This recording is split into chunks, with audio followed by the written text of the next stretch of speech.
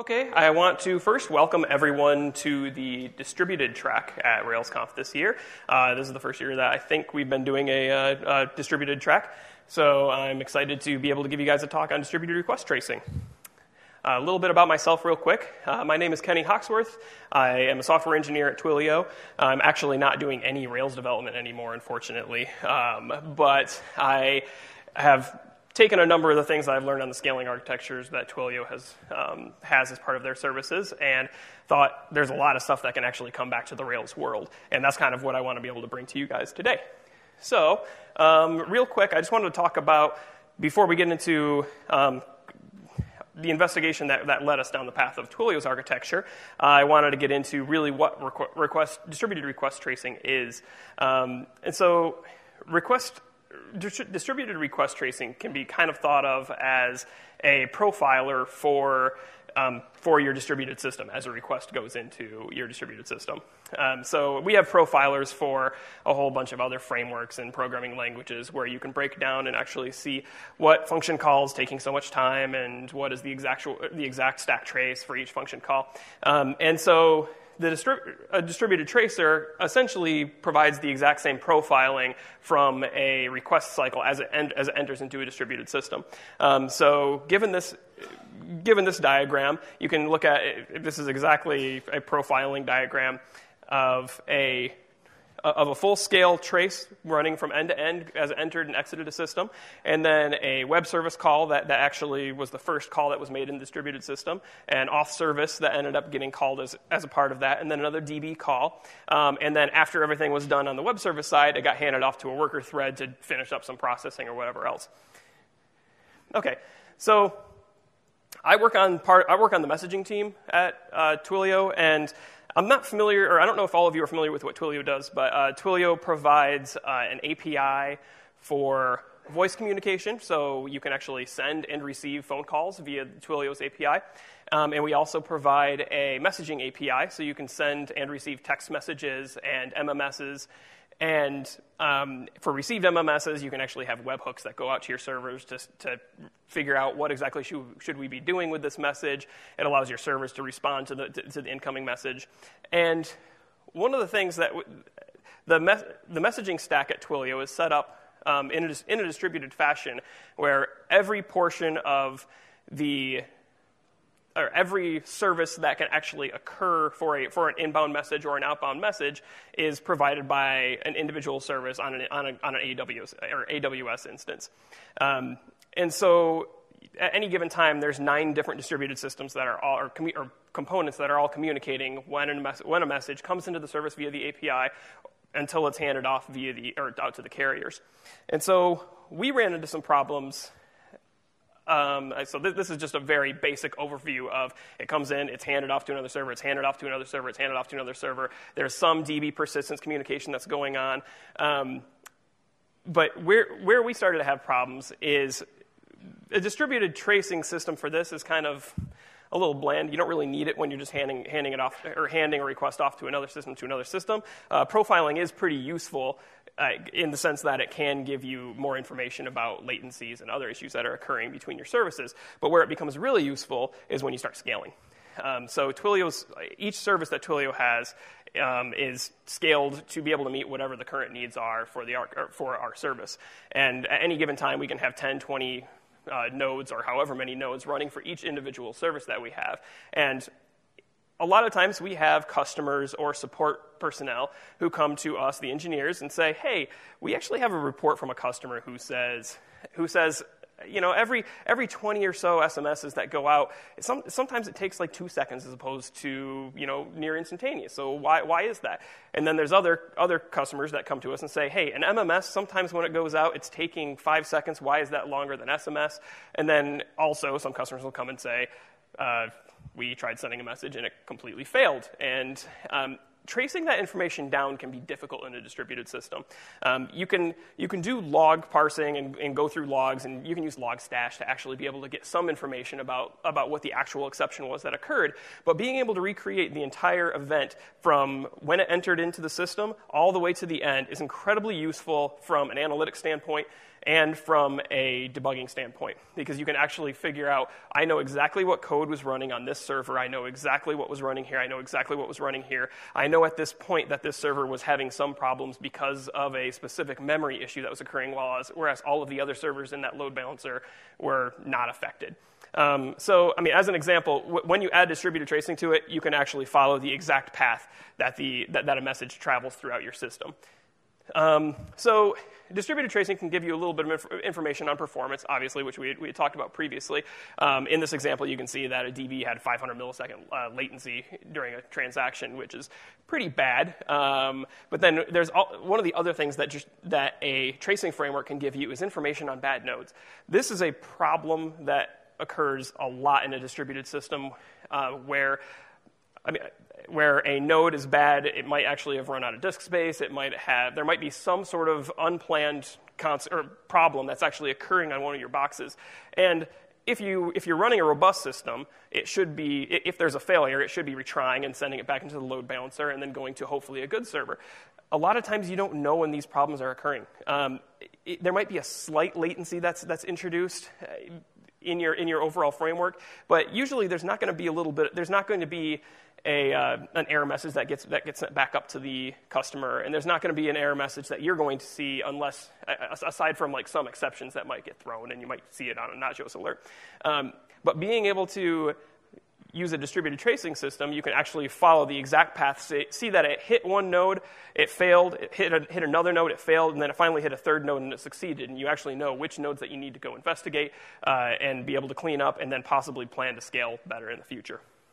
Okay, so this was kind of like giving the Twilio example. A lot of you may be wondering, really, what I run is a distributed system. Essentially, if you are running a service that has two or more components that talk to each other, whether that be a web service and a database, it's a distributed system. And the more services that you add to that, it becomes more and more distributed. And laying the groundwork for a good tracing framework is really easy if you start in the beginning, but it can be really difficult to go through and actually instrument all of your services after you've started everything. So I wanted to run through a quick little example. It's kind of silly, but it's what I'm going to use for the rest of the talk. I wanted to come up with a service that we can use as an example here. Tried to think of something that the internet uses and needs more of, and that's pretty obvious. We need more cats. Everyone needs cats. Cats need to be everywhere. And the thing is we didn't want to create another I Can't Hash cheeseburger or anything like that. We wanted to be able to provide an API so people can go and retrieve cats, whatever cats they want. They send them out to customers or send them out to customers or clients and integrate them with their service. So we have cats as a service, which is fantastic. Everyone loves cats, and I figured I would just have I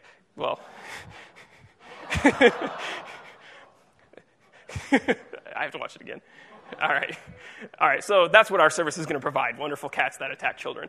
Okay, so starting off with a very basic architecture, we are going to provide both an API to our service and a web interface to our service, and then we're going to send things out through Twilio. I'm Twilio, and I'm going to talk about Twilio. But we'll allow our customers to be able to retrieve cats and be able to send cats out to their friends using Twilio. And this is actually cat spammer. Catspammer.com actually exists if you guys want to play with that. But so this is pretty simple. You might think, I don't actually need to create I don't need to add distributed tracing into this. This is a very simple architecture. Well, let's say this is a service that you put together and you thought, I want to do this as a side project, but, well, here I am giving this conversation in this room, and let's say a VC is in the room right now, and he's thinking, oh my gosh, this is great. We really, really, really need to start sending cats all over the internet, which is already done, but, just bear with me. And thinking, all we need is a social element. So, if he happens to come up to me later and say, I've got $50 million that I need you to go build this system because of all this massive traffic that we're going to be bringing in, and we want to add a new social element to it and all this sort of stuff, it suddenly starts to become a big problem. So we start out with our API and our web interface. We add a social interface, which I don't even know what a social interface for cats would be, but it seems to make good sense. We could add an authorization layer because it might make sense to protect images of cats that people have, a worker process that might actually go out and build cats, a media fetching service that actually does deduping and caching of any services that exist, or I'm sorry, deduping or caching of any images that actually retrieved. And then we'll also provide a message queuing infrastructure that we're going to call PerMQ that communicates throughout the entire service. I mean, it's web scale. We have to have messaging or message queue. And then so we'll still send out via Twilio, but we probably send out via other social sites like Twitter, Fake Block, any kind of those services. So at this point, you can start to see how a distributed system or a distributed tracing system could be fairly useful. Wow. Anyway, you can see how right now we have the API and the web and the social interface as all of our ingress points. We never know what customers are going to be using, so it would be good from any request into our system to be able to see where it's coming from. Once it gets into the message queue, it's even more difficult because we don't know if the authorization system is actually needed on each request. We don't know if the media service is actually going to be needed. Maybe the media service is going out, making a call, retrieving a giant cat image, and it ends up blowing the entire system up. And then we have multiple egress points. And so with that said, once you start scaling it, it ends up becoming even crazier. Because then you think, you don't even know where you're going to end up starting. So I want to go through and real quick talk about what can you do what makes a good tracing system. So the first goal of building a good tracing system is to have low overhead. And so this would be, it's incredibly important on any tracing system to have as little impact on the server resources as possible on the system that it's actually tracing. This seems like an obvious conversation point. However, if you're talking about a production system that is doing traces on every single request and is trying to log all of those somewhere and is trying to send them into another system, this has to be thought about all the way from the beginning. The second point is it needs to be scalable. This is not as important when you're first just starting to build out a distributed tracing system. However, it needs to be scalable from the start so that developers don't have to worry about kicking over the tracing system as they add services. It seems silly, but developers don't want to actually have to sit there and think about tracing and all the metrics that occur. They want it to be transparent, which brings us to the third goal, which is transparent instrumentation. This is by far the most important point of building a tracing system. And by this, I'm saying if you have a distributed system that has 20 different components, and let's say you don't have tracing already as part of your system, you are not going to want to have your developers go out and add tracing to every system, not only every system, but then every call-out that occurs throughout your process. I mean, it would be a nightmare. You're going to miss some calls. It's going to happen. So with that said, I want to go through a couple of tracing systems that already exist.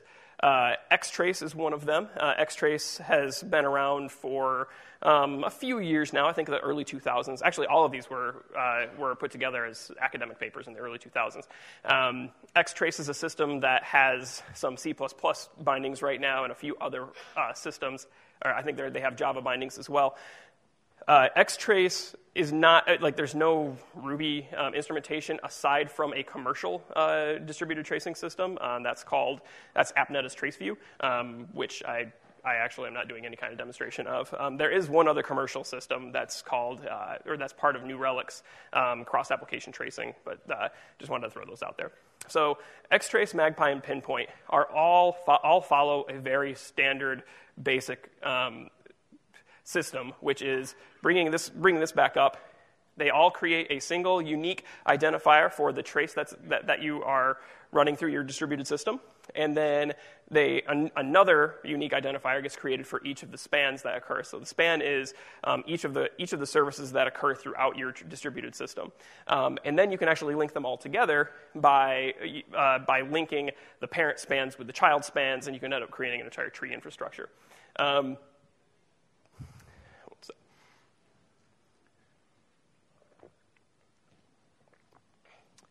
So Google put together they have an internal system called Dapper. They have a paper that they put out a few years ago also regarding Dapper.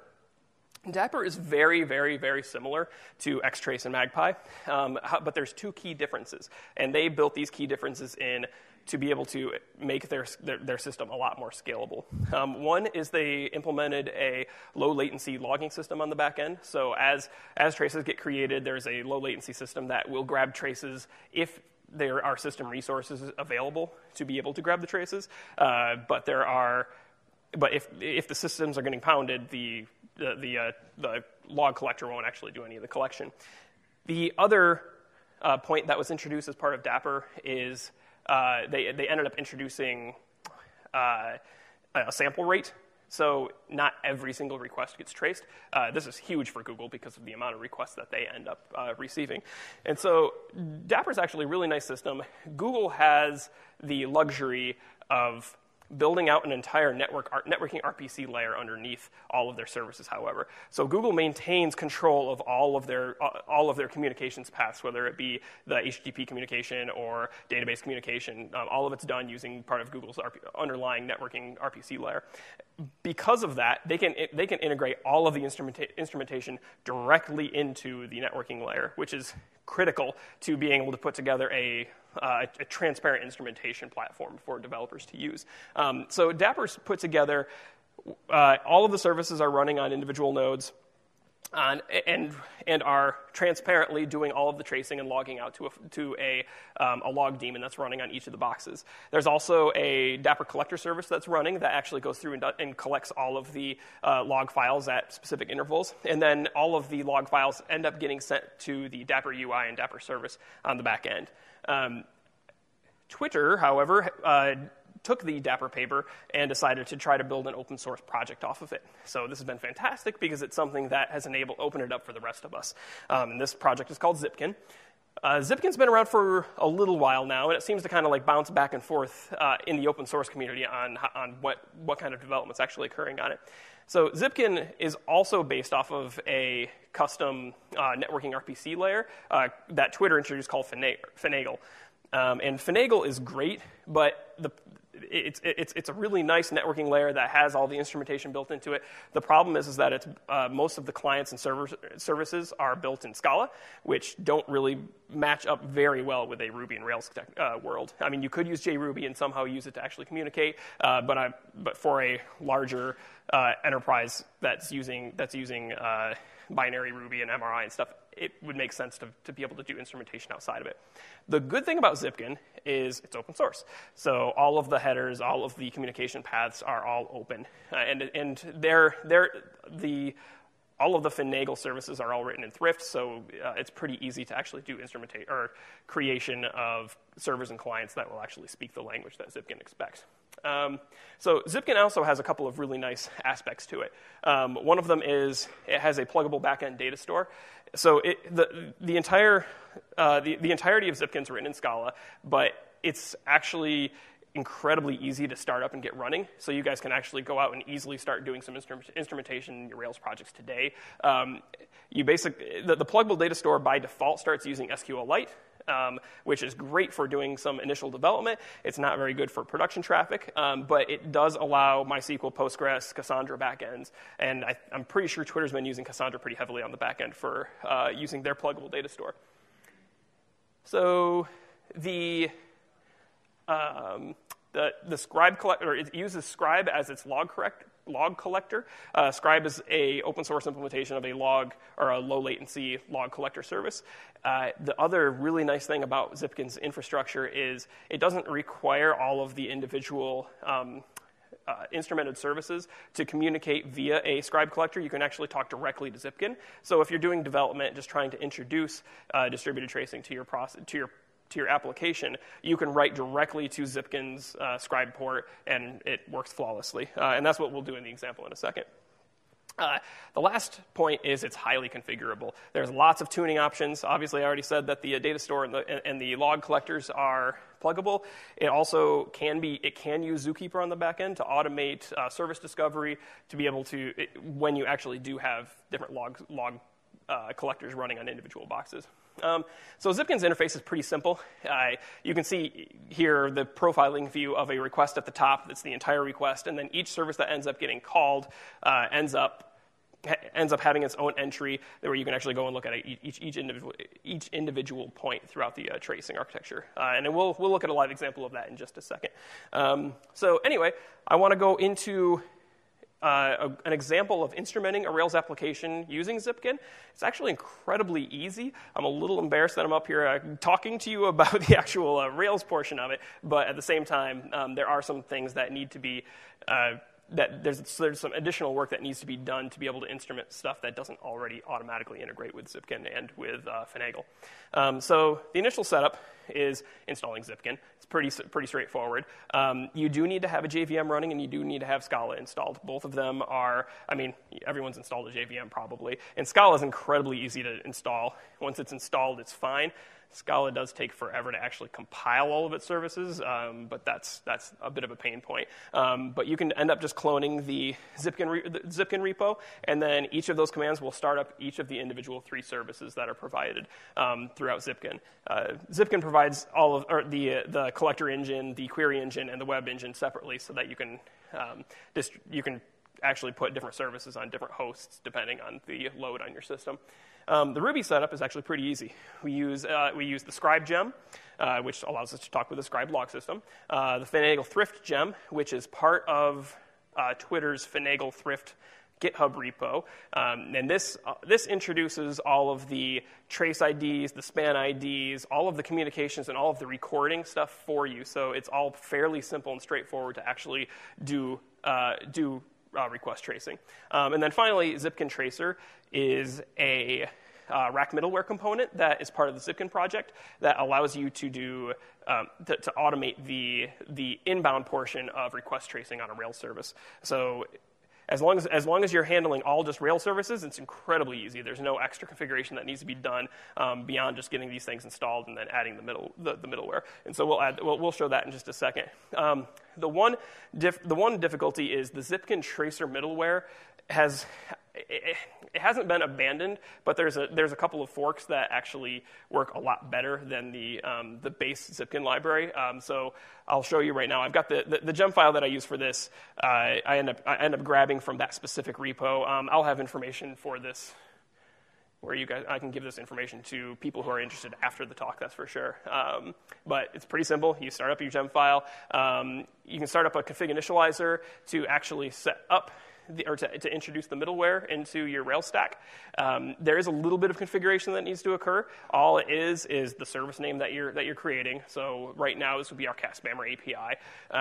The service port that Zipkin runs on. The sample rate, which is a number between 0 and 1, specifying the percentage of requests that should get sampled. And then the scribe server. This is the point where I'm pointing directly to my scribe server. If you had a scribe daemon running on each individual box, each component would have to be set up in Rails to point to whatever the scribe daemon is that's running on the boxes. Okay, so here's where a little bit of difficulty comes in. So active record in Redis and using RabbitMQ and any other communication path that you want to use inside of your service, unfortunately, the current Zipkin Tracer gem does not provide default tracing and instrumentation for all of those. So it's a bit of a womp womp moment.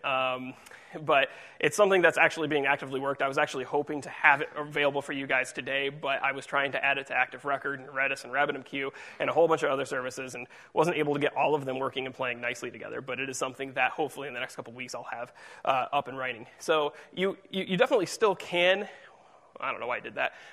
You definitely still can do tracing of all of these services. Unfortunately, you have to wrap them all in tracing calls such as this.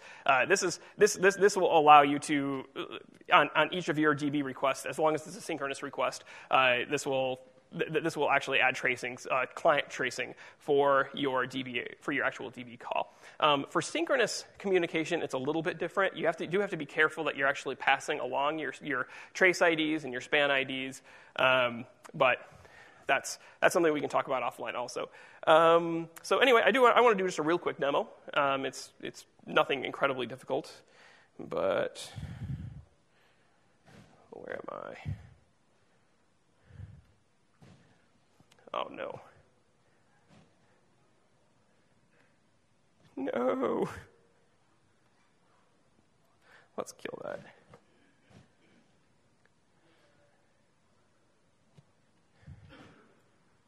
Okay.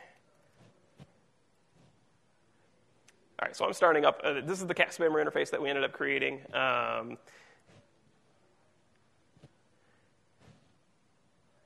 Oh gosh, this is really difficult. This is the one thing I couldn't test beforehand. Oh, I can see it down here. Perfect. So give me 1 second. Actually, I'll just put my own number in there. So let's say I'm going to. Everyone, please spam me after this. Yeah, exactly. So I'm going to send a cat to my phone right now using cat spammer. Okay, so it's sent. So I actually have on the back end. I'll pull this up real quick. Everything's cut off pretty bad here, but I can just show you real quick. Here I have all of the three individual Scribe and Zipkin services that are running, and then I also have in these terminals everything's cut off. But in this terminal, I have a bunch of all of the Rails applications that are running or all of the Rails service that's running. Did something fail? Oh, that's no fun. That's running for our application. So there's the API portion, there's an auth component, there's a social component that talks to Twilio and emails, and all of it's set up to there is a little bit of all of them are set up to communicate with one another. So I could actually create an example trace for you guys. So I'll bring up the Zipkin interface here real quick. Okay, so this is the base Zipkin interface. It's actually a pretty simple interface. There's nothing really difficult about it at all. The one thing that's interesting about it is it does allow you to select different service names, so I can actually look individually at my cat spammer interface, and then I can actually grab the trace from that. So here's one trace that ended up coming through, and I'll pull that up. And unfortunately, it didn't actually work very well. Oh, that's too bad. More womp womp. Give me 1 second. I'm going to run another request through. I might not have internet. That's the problem. Well, unfortunately, I don't have internet right now, so my actual sending of the message out is going to fail. But I can drop back real quick here. And we can act as if this is the interface that I actually was just showing you. So this is.